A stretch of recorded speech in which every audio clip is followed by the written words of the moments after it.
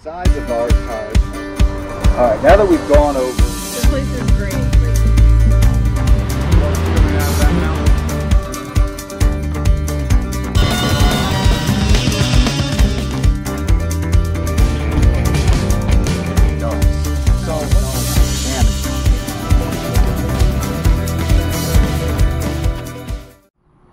Welcome to Wilson's Wild Ride. Today we're going to talk about adding grease to your wheel bearings on your travel trailer. There's a couple tools you're going to need. First is a flathead screwdriver. The second is your grease gun. Whenever I go anywhere and I stop to get gas, I'll go back there while I'm fueling up. I'll put my hand right there where the wheel bearing is to make sure that it's not too hot. I do that to all four of them, and they all should feel the same. On our first trip to Texas, I noticed one of them felt a little warmer than the others, which was an alarm to me. So when we got to Texas, I went ahead and I wanted to add grease to it. Now I'm going to show you exactly what I did to do that.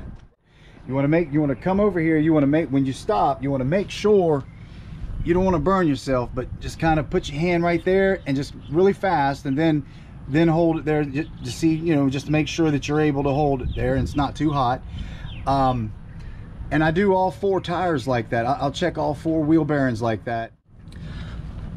All right, guys, so what we're going to do is right here on this cap. Now this is a Grand Design travel trailer, and I'm assuming most of the other travel trailers are going to be pretty much fairly similar.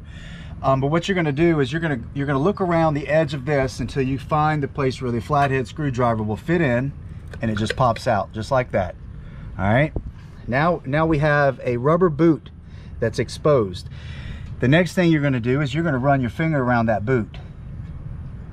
See how that feels? Because the way that feels is exactly how it's got to go back. That way you're sure that it seals properly. Then I'll take my screwdriver and I'll stick right in there and just kind of pop it out. That's it, just like that. All right, now right there in the center, that is what they call a Zerk fitting. Now then you're going to take your grease gun and you're going to stick it right in there just like that, and you're going to give it a good squirt. All right, that did it. I've already put a couple squirts in there, so I don't want to put any more than just one. I just put one in there. That's all I did this time. All right, so now I know that we got plenty of grease in there. I know that I don't want to put too much, like I said, because you don't want to blow out your seals, because then you got nothing that's going to hold it in anymore. All right, then what we're going to do is we're going to put this little rubber seal back on there, and it goes just like that, and we got to run it all the way around now.